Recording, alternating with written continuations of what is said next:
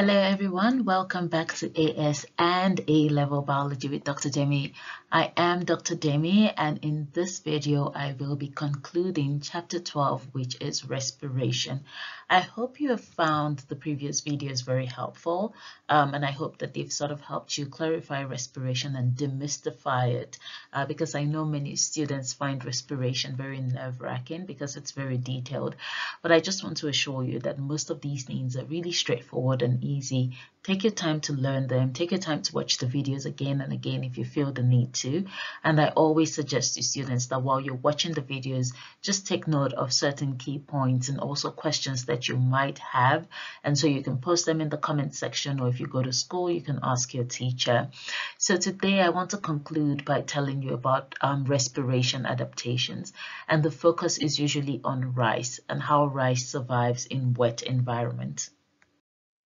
So typically when we grow rice in very flooded environments. And I'm not sure if you guys have tried to Google rice paddies or visited one before, but what you will notice is that the environment is always flooded.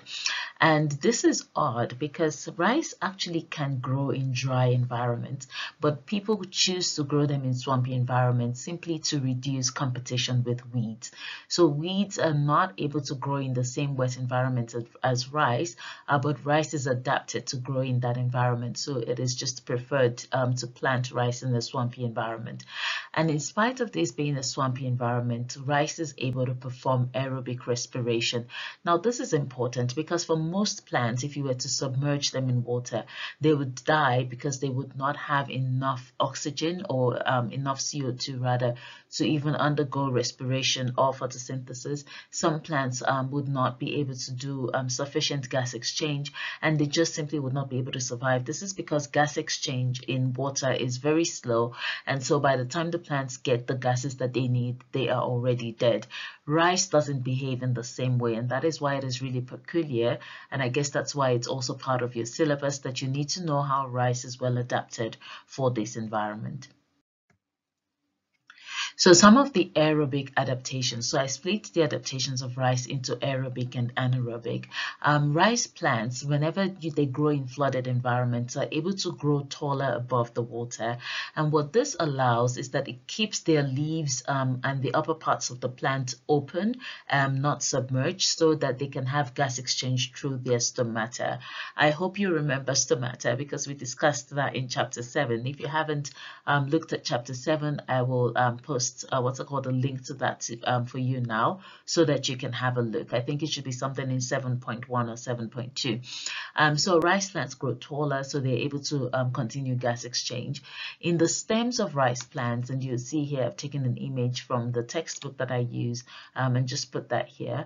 In the stems of rice plants, we have these things called the Erenchyma.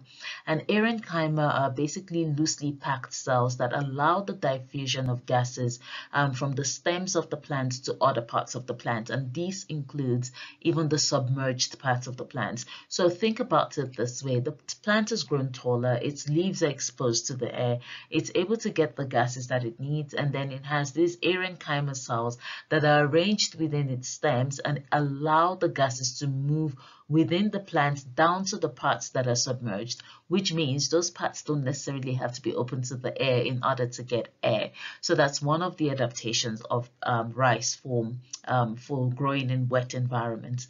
The leaves of the plants also, especially the leaves that are submerged underwater, have ridges that trap a thin layer of air. This means that when those leaves have like a thin layer, because they are hydrophobic, so they don't allow water comes so close, and that keeps a thin layer of air between them and the water, and that ensures that air is then supplied to those cells continuously so that they are able to grow and able to undergo the processes that are necessary for the growth of the rice plant. In terms of anaerobic respiration, so rice plants, because they have their roots submerged underwater, typically those roots don't get enough oxygen for them to be able to carry out aerobic respiration, so they would undergo anaerobic respiration. And in this case, they produce ethanol. You could also just say alcohol in the exam, and that would be fine. But they produce ethanol. Now, typically, if you pour ethanol on plants or you submerge plants in ethanol, they're not going to grow because the ethanol is toxic to their cells.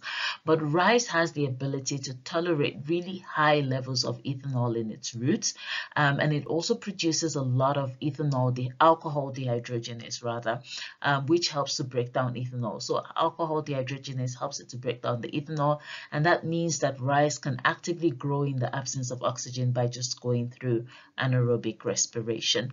So yeah, this is it on adaptations for rice. I found it necessary to record this video because while I was doing some papers with my students in class, just past papers, we found a 7-mark question on this, asking how rice is adapted to to wet environments. So I hope that you find it helpful. And that's the reason I've also outlined specifically what the adaptations are, so that they're easy for you to just follow. And if you want to take them down as notes, you are able to do so. Thank you so much for watching all the videos on this channel, for just relating with the content, for liking the videos, and for requesting more videos. I will now move on to chapter 13, which I hope to upload soon. But until then, please subscribe to the channel, share with your friends, just use it to prepare for your exams, and I wish you good luck as you start to prepare. Have a good time. Goodbye.